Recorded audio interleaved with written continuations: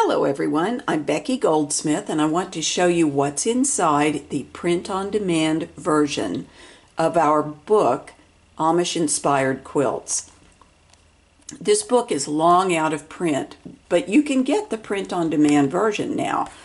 As with any print-on-demand book, the quality of the color photos is not quite as crisp and clear as it would have been in the original, and the pages are matte, not glossy.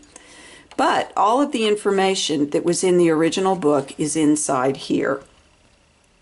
The applique patterns are printed in the book. What I mean by that is they are part of the book itself. So you would go through, find the quilt you want to make, and there's lots of them. Some of my all-time favorites are in here. It's like I love Lorna's Vine, of course, but I also love that basket quilt. I love that quilt. Not that I don't love all the others, but those are my favorites. So the patterns at the back, if you want to access those, you would use an X-Acto knife or some other razor knife. Cut them out, make copies of them so that if you have to tape something together, you're not destroying whatever pattern is on the back of that sheet of paper.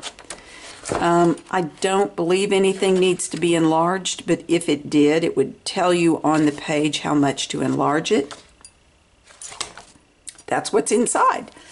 I hope those of you who are interested in this book enjoy the print-on-demand copy, and I hope you have many happy stitches. Thanks for watching.